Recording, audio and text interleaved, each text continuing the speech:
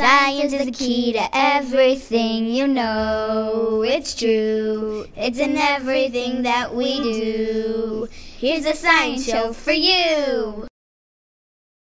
Hey Zach, look what I got at the game yesterday. Cool plaque. Is it autographed? Yeah, Ted Williams, my favorite baseball player. Yeah, Ted Williams, the last great hitter. No, not that Ted Williams. You know, the minor league player who plays for the Blue Jays. I went to the game yesterday with my dad, and they were giving these out to all the kids who came. It was Ted Williams Appreciation Day, because he's been playing on the team longer than anyone else. Yeah, and he's the only one who could actually hit. Yeah, that too.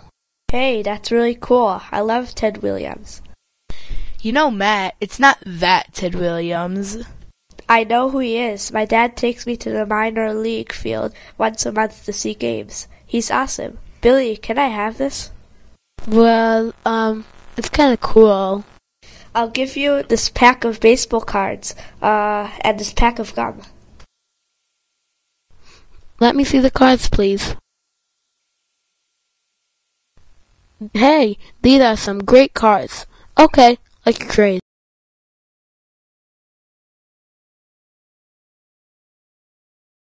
Hey, Billy, it's broken. You sold me a broken plaque. No, I didn't. It was fine when I gave it to you. It couldn't have been. I haven't touched it since I got it. You must have known it was broken, and that's why you were willing to trade with me. Give me back my cards. No way. These are good cards, and we traded fair and square. You must have banged the plaque when you put it down. Matt barely touched the plaque when you gave it to him. And he didn't touch it at all during class. We were sitting right behind him. Billy wouldn't have traded if he knew there was a problem with the plaque. There's no way it was broken before class.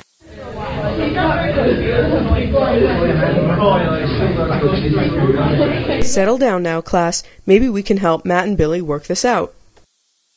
Well, the plaque was fine when I brought it into class, and it definitely wasn't broken when I was showing it to Zach.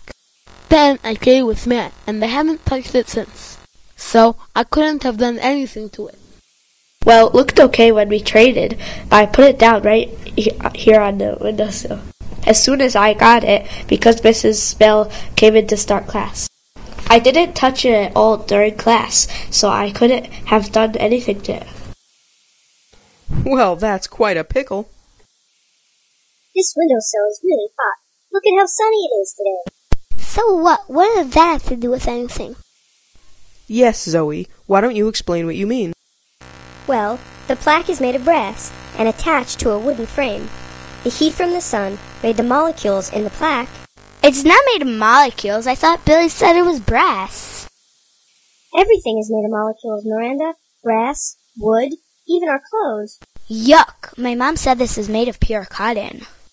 Cotton is made of molecules, just like everything else in the world. Molecules are made up of atoms. Adam? Who's Adam? Not atom, Zach.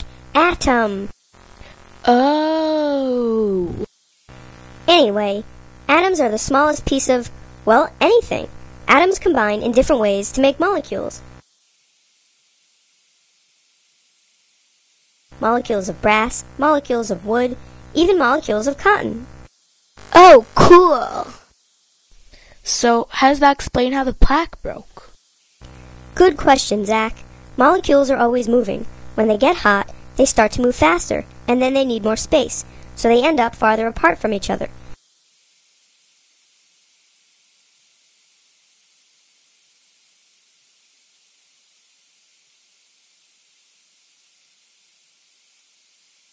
This makes the brass get bigger.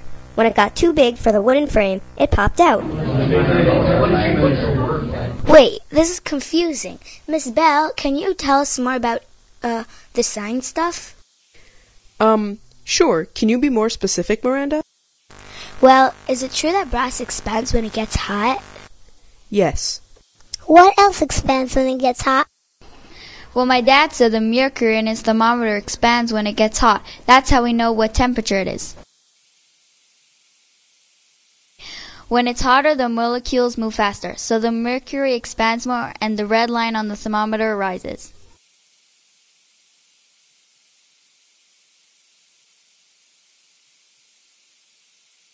That's correct, Mikey. Very good. Even air expands, I think. My brother put a balloon over a bottle for a science project. And then when he put the bottle into a bowl filled with hot water, the air in the bottle got hot and started filling the balloon.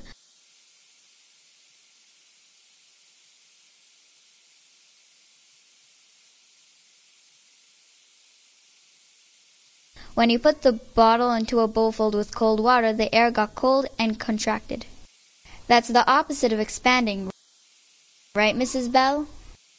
That's correct, Mikey. Very good.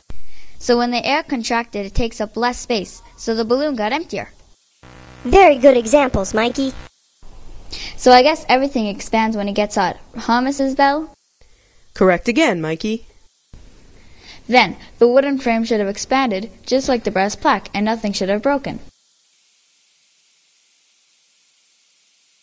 Well, molecules are arranged differently in different things, so different materials, like brass and wood, expand differently in the heat. Brass expands a lot more than wood.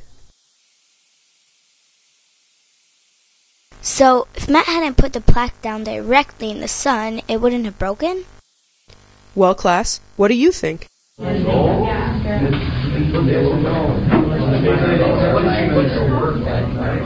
We don't think Billy sold Matt a broken plaque. Matt shouldn't have put it down in the heat of the sun. You see, Mrs. Bell, everything is made of tiny molecules, and when they get hot... Yes, I know. I was here for the whole discussion, remember?